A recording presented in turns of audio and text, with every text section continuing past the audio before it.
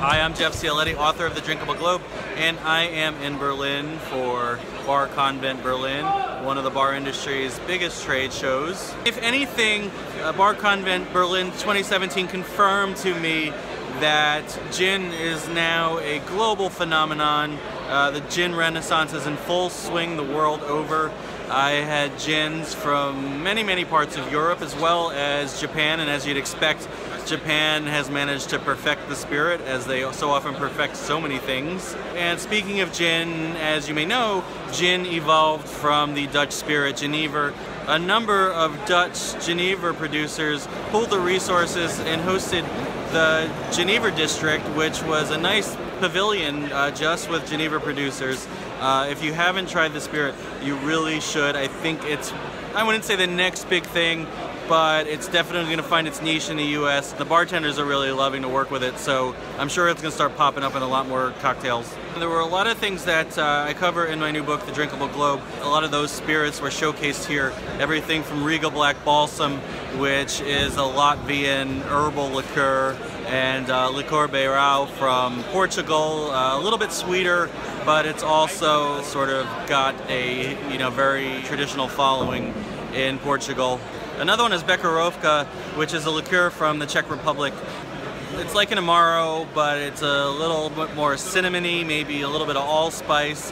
It's got a very unique flavor, especially if you compare it to other liqueurs of its ilk.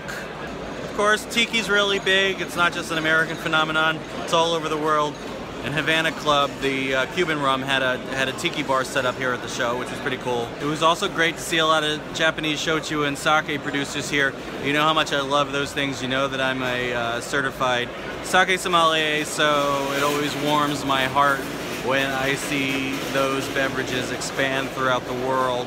And one thing that I found particularly interesting was there seems to be a bit of an effort to reinvent the vodka category. You've got brands are talking more about the terroir of vodka, which you didn't really talk about before. It used to be just about the blingy bottles and, you know, those really saccharine sweet dessert flavors and stuff, but now people are actually talking about the bases. But even more than that, they're really pushing the boundaries on what vodka can be. The official definition is that it's supposed to be odorless, flavorless, yada yada yada, but people are making rougher, dirtier versions where you can actually taste the base ingredient. There's one product called Vestal. It's produced in Poland, but they've got a base of operations in the UK as well. And they're using a lot of regional potatoes. They've got different, almost vintages. They've got like a 2010 version, 2013 version, and they're using potatoes from different regions of Poland. And they're giving a very distinct flavors, very earthy, just very flavorful, just very robust. Words that you wouldn't typically associate with vodka.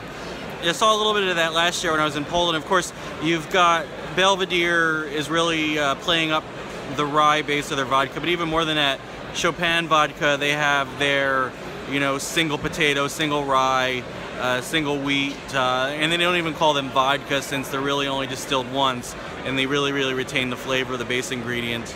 And interestingly, there's a product called Polugar, and I'm probably not pronouncing it right, Polugar, P-O-L-U-G-A-R. It's basically vodka, but they're marketing it as sort of the forerunner to what we think of as vodka. The concept behind it is vodka basically started as a moonshine. You didn't get the clean, neutral flavors that you have now. This stuff was all pot distilled back in the day, so it was really dirty, really funky, really rough around the edges. And Polugar, as well as some of these other brands that I mentioned, they're really starting to capture that.